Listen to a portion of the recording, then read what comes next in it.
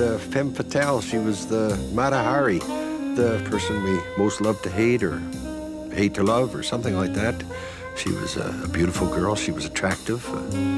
In most people's eyes, she was a horrendous murderess.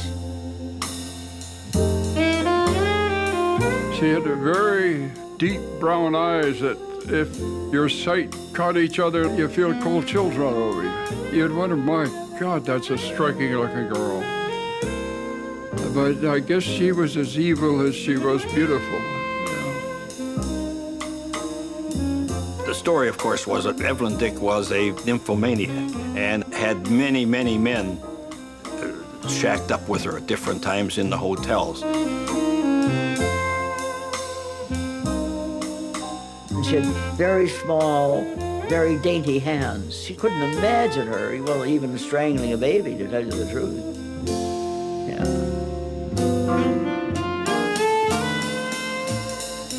It's been more than half a century since Evelyn Dick's dark eyes danced across the front pages of every newspaper in the country, forever etching her name in Canadian criminal lore.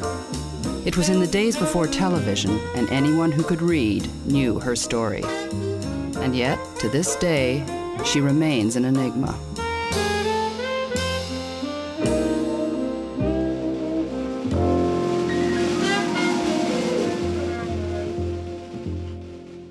They came running up the hill and said there was a dead man down there, a dead person.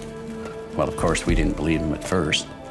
And we had seen some pigs dumped over the mountain earlier, so we just thought so it was another pig.